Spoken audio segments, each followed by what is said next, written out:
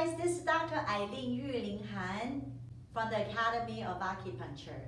For last video, a lot of people asked me, how did you do with all other way of using this pachipachi? So today I'm going to do another demonstration, how to treat the nose area problems.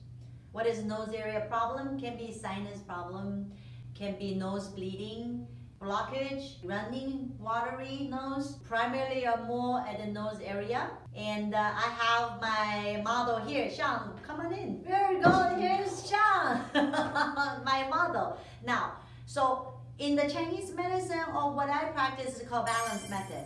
How are you going to balance the nose? Because we have to identify what is wrong here, right? So what's wrong here? Here is hand, yang ming, large intestine. And here's the foot, yang ming, stomach meridian. So here is more on the head.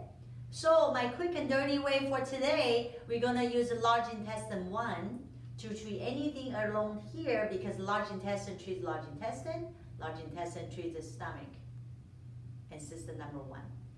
And the other one is system number 6. So let me demonstrate to you, when you have anything here with a problem, what are you going to do with the whole large intestine meridians? What points are you going to choose? All right, now, here's my model, Sean.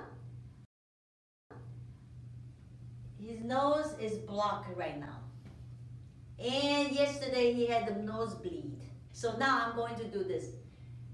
Which side is your nose bleeding?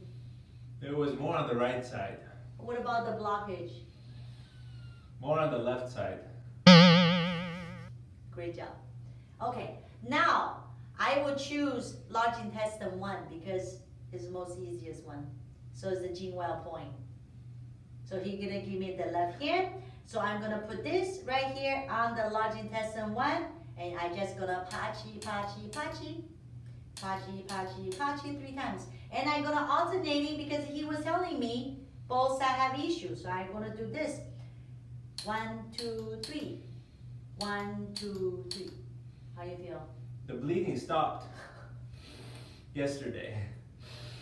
And the blockage is better on the left. Okay, one more time. Today. So you can do 3 more times. 1, 2, 3.